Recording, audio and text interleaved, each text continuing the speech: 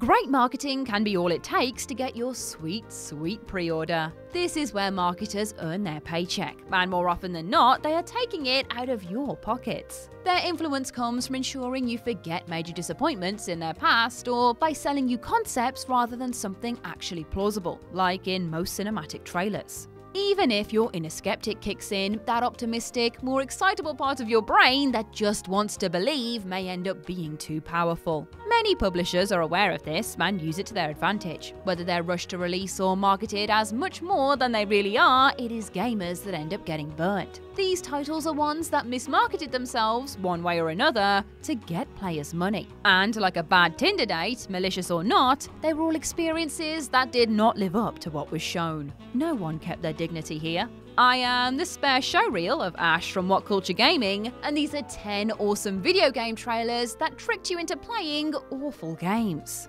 10. No Man's Sky.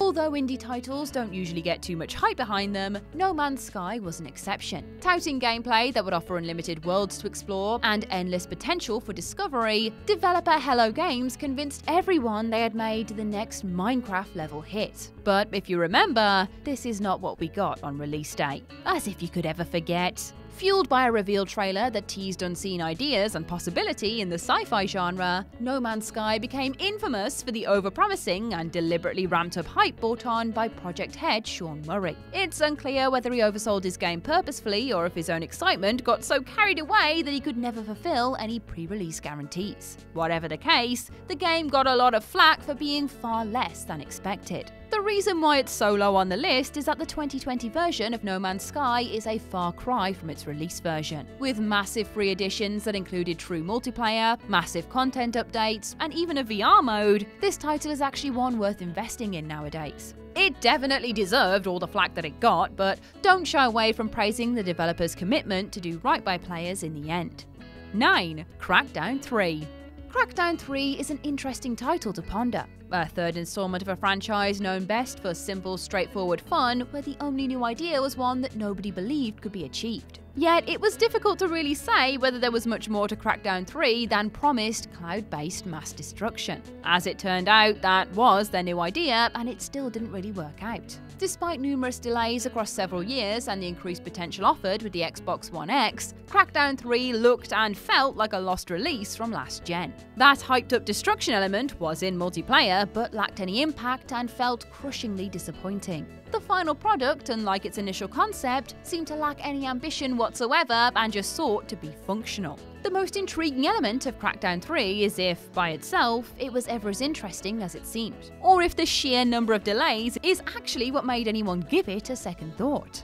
8. Agents of Mayhem.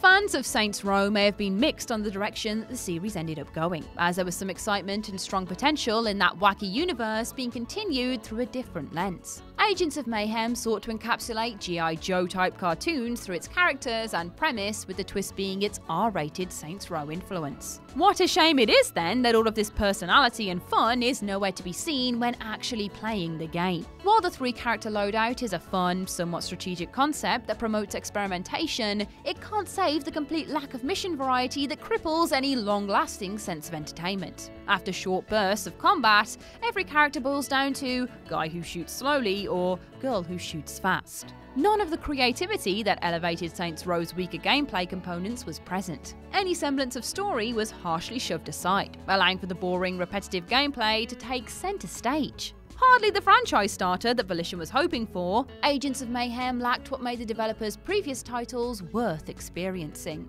7. Mirror's Edge Catalyst. A sequel to one of the most underappreciated titles from the previous generation, Mirror's Edge Catalyst was a second chance for developer DICE to jumpstart this unique title, centered around first-person, fluid free-running in a visually striking world. Try saying that 3 times in a row. Catalyst's story trailer teased a major addition that its predecessor lacked: a story.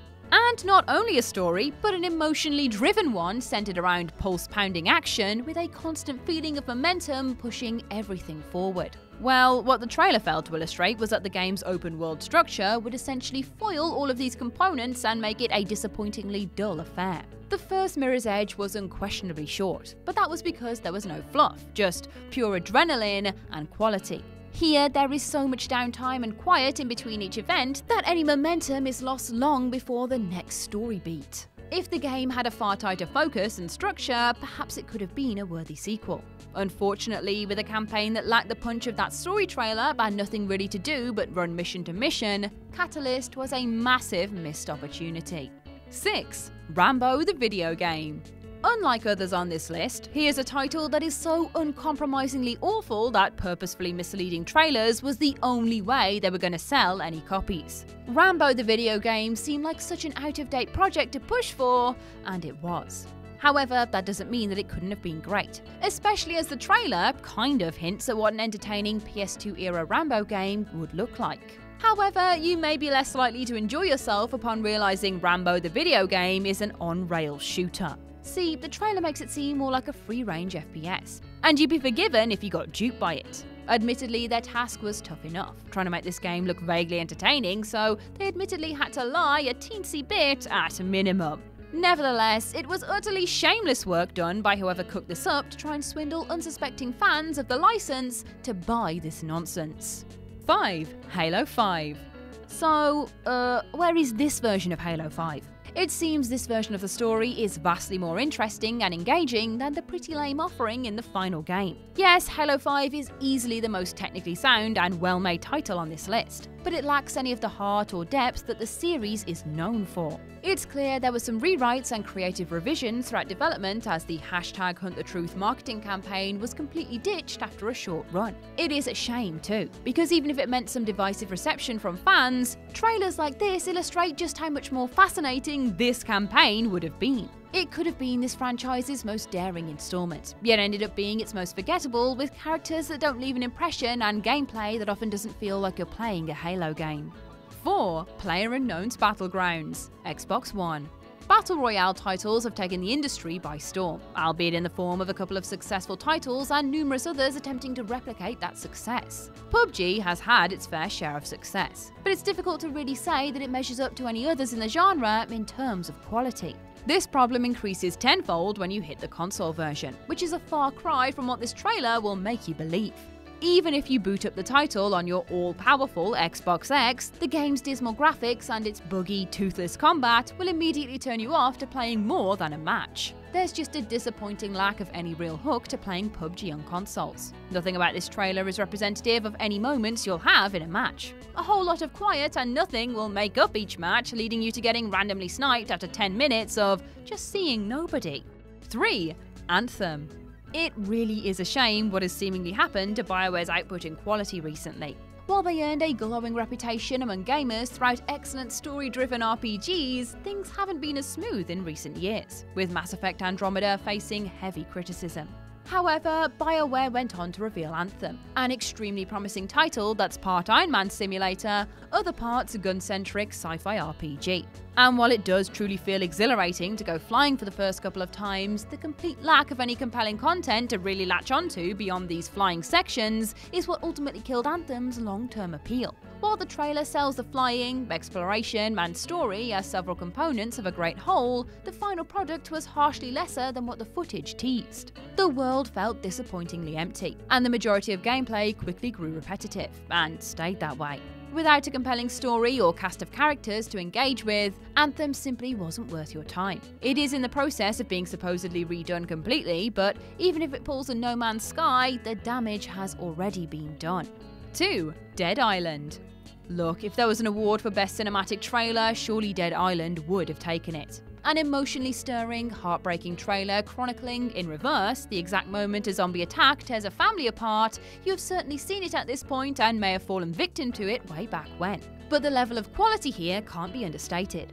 It's just unfortunate that the actual game is nothing like this. Oh wait, sorry, there are zombies in the trailer and there's zombies in the game, so there is one similarity. Other than that, the real game centers around mindlessly taking out endless zombies at this beachfront resort. Minimal story, bare-bones NPCs, and efficiently dull combat, it is fair to say it didn't hit the heights that it could have. It is a comparatively bad game to other titles, and still fits the bill for this list. While Techland did hit their zombie stride later on with Dying Light, their efforts with Dead Island weren't ever going to possibly match this trailer. 1. Fallout 76. At this point, more than a year after its initial release, what is left to say about Fallout 76? Fallout, done in a similar vein to Elder Scrolls Online, is a pro-concept and could work if done with the right commitment and vision. The fan base may have not chosen an MMO style for the next Fallout title, but perhaps they could be swayed. How about utilising an admittedly great live-action trailer centred around that nice, positive, relish the post-apocalyptic chaos feeling Fallout 76 is supposed to make you feel? Bethesda's constant affirmations of "come on, it's more Fallout," mixed with great marketing like this, meant that some were convinced to check it out. Well, as it turns out, that trailer was likely the only good thing about Fallout 76. From a mythically buggy launch state that never really went away, to its weak combat, absence of story and NPCs, as well as fully operational predatory microtransactions, this title was a colossal failure on all fronts. Never mind what damage this title has done to the franchise, especially when you compare it to the dangerously low public opinion of Bethesda now. Convincing people to give the company another chance after this will be a whole lot harder than making a good trailer or two, and the conned fans can guarantee you that. And that's our list. What of the trailers pulled a fast one on their audiences? Share your thoughts in the comment section below. I've been Ash and this has been WhatCulture Gaming. Don't forget to like, share, subscribe and come back again soon for some more false gaming advertising. Thanks for watching.